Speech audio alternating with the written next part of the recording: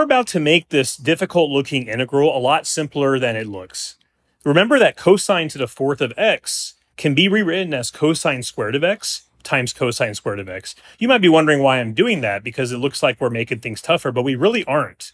The beauty of this is that we can then use a trig identity for cosine squared of x. Do you remember that it's the same as 1/2 times 1 plus cosine of 2x?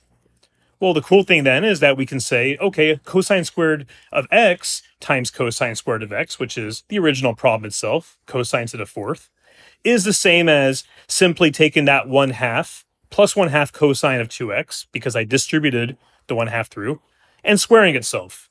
Using the FOIL method, we're going to expand all the terms out, just like I would like to expand my channel, so hit that subscribe button below if you haven't already.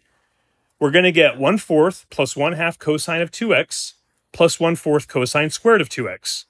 Now, what you have to notice here is when we use the identity above, it was cosine squared of x that we were using it for.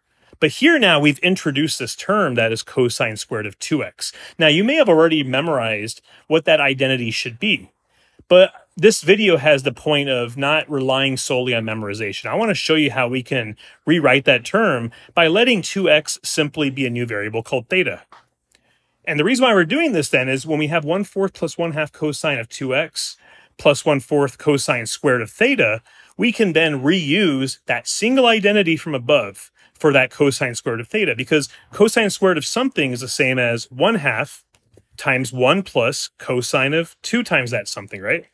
And the beauty of this is that in this video, that means we only needed to memorize one identity formula instead of having to use several different other ones. Now, when you expand everything through, you're going to then get 1/4 plus 1/2 cosine of 2x plus 1/8 plus 1/8 cosine of 2 theta. We need to remember now to be very careful, because we can't have an answer that has both an x in there and a theta. So when you plug back in what theta is, which is 2x, that's going to result in this cosine of 4x term here. And so the original problem that was the integral of cosine to the fourth can now be rewritten as a sum of these terms, each one being integrated. 3/8 is easy to integrate. Now for the 1/2 and 1/8 terms, you have cosine of 2x and cosine of 4x. And for those, they're simple too, with a simple U substitution method. And if you don't remember what a U substitution method is, no problem. I've got the perfect video for you right here.